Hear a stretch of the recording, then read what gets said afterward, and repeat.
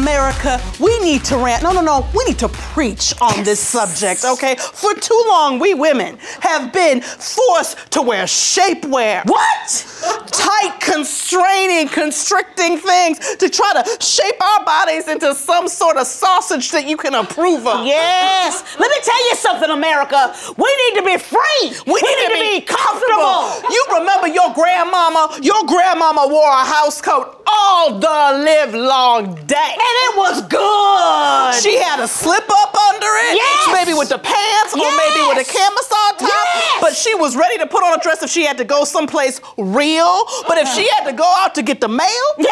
If she had to go talk to a neighbor. Right. Maybe get her casserole dish back. Yes. If she had to drop you off at school or go to the grocery store. Homegirl went in her house coat. That was my Aunt Earlene. That's right. And she had a house coat on for the deep, deep pockets. And she would pull out her little case. And it had her Virginia Slims inside. You know what I'm talking about. No more purse. You didn't need a purse with a house coat because it had everything you need. You say, Grandmama, I'm hot. She'd be like, here's the fan, baby. Yes. You'd be like, Grandmama, my throat dry. She'd be like, here's some throat spray, baby. Yes. You'd be like, Grandmama, arms ashy. Here's some lotion, baby. Yes. If you'd be like, Grandmama, I need to blow my nose. Here's some Kleenex. Would you like my hanky, baby? Yes. Come on now. She had her glasses with her at all times if she needed them. And she could make a call if she had her stuff on, which you know Grandmama didn't. But if she had them today, she would. She would. And let me tell you something. There were times when my mama would show up at 1 o'clock in the morning to pick me up from a house party in her house coat. Because this is the thing about a woman in a house coat. You do what she says. That's right. I believe police should wear house coats. Yes. And let me tell you something. If I came up to you and said, move your car in a house coat, you move the car. It's gonna be gone. And let me tell you something. The women weren't wearing hundreds of dollars worth of athleisure wear. Now I got to spend $200 on some yoga pants when you know my butt is not even doing yoga?